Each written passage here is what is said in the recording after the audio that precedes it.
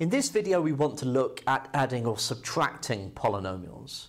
So it's quite a basic concept, but just wanted to throw it in there for completeness sake.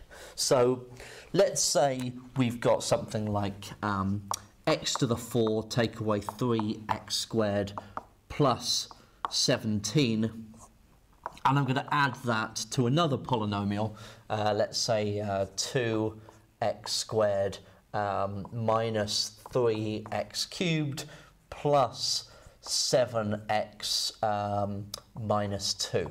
Okay, so let's say I'm just going to add these two polynomials together. Then I would want to look for the largest powers first. Let's do that. So we've got x to the 4. We've got no other x to the 4s, so we're going to have x to the 4 left over. So that deals with that one. Then let's see if we've got any cubes. So we've got no cubes there. We've got one of them there. So it's at plus minus 3x cubed. So we're just going to write minus 3x cubed. So that deals with that one there. Let's have a look for squareds.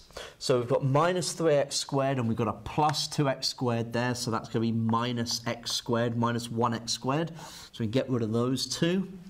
Then we're going to have linear terms. So let's look for x, singular x's. There's only one there, so we've got the 7x. So that's going to be plus 7x. So we can cross through that one. And then finally, we've got 17 and take away 2, so that's 15. Okay? And that is us combining these two fractions together by adding them. Let's come up with another one, this time subtraction. Let's do something like 3x to the 7 take away 2x plus 18x squared. And we're going to take away 4x minus 11x squared minus 2. Okay, something like that. So first of all, look for the highest power. So in this case, it's the 7. So 3x to the 7. Then we're going to look for 6's. There's no x to the 6, there's no x to the 5, there's no x to the 4, there's no x to the 3. So the next largest power is x to the 2, so x squareds. We've got two of those. We've got 18x squared, take away minus 11x squared. So that would be 18x squared plus 11x squared. So that's 29x squared. So they can go.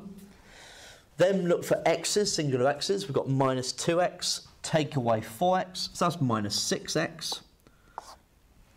Get rid of those. And then finally, looking for constant terms. So we've got minus, so take away minus 2. So that's plus 2 on the end. And that deals with the final term. Okay? So that is how we can add and subtract polynomials. You don't have to have them appearing in a particular order, but personally I like to go from the largest power of x down to the smallest, and I know that other people prefer going in the opposite order. Doesn't matter whatsoever, okay? But that's how you can do it.